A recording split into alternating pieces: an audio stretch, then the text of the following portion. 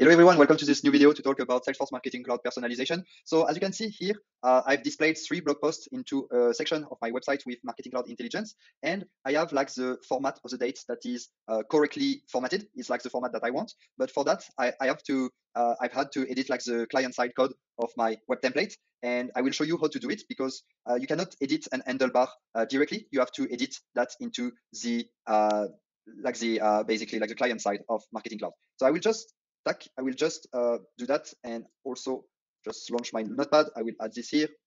And as you can see here, my dates, this is how my dates are displayed initially. And me, what I want to do is to format this date that is like a number that a human cannot read into a nice format that is readable by a website visitor. So as you can see in my blog post, I've created a date field and the type is date. So make sure that the type of your date is date. Otherwise, it will not work.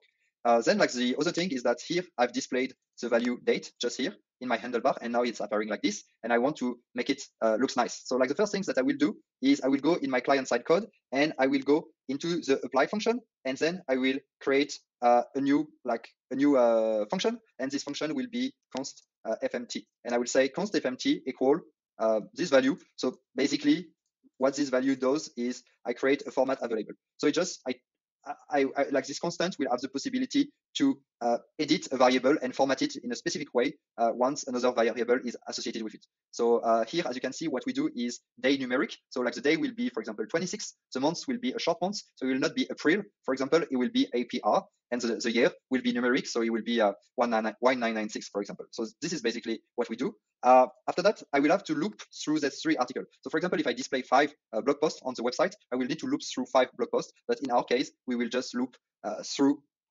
only 3 blog posts. So for that, I will create a for function, and I will say for I is my counter, and I will say I inferior to context. So basically, context is like your overall data, like all your objects, all your attributes. And here I need to say as long as my counter is inferior to the number of blog posts. So here I will call blogs, and then I need to increment my counter, and I will say I plus plus. Okay.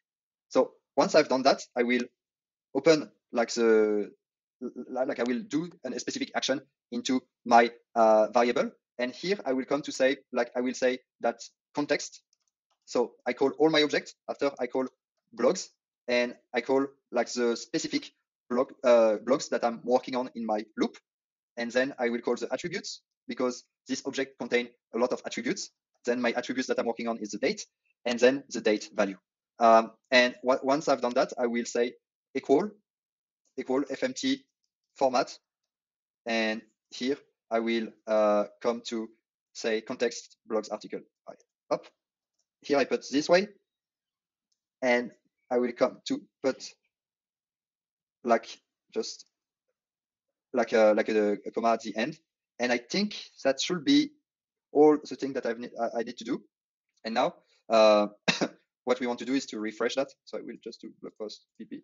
Okay, if I just refresh my thing, my website, it should work. So it's not working yet. If I do that, tack and tack. If I do that, tack. Okay.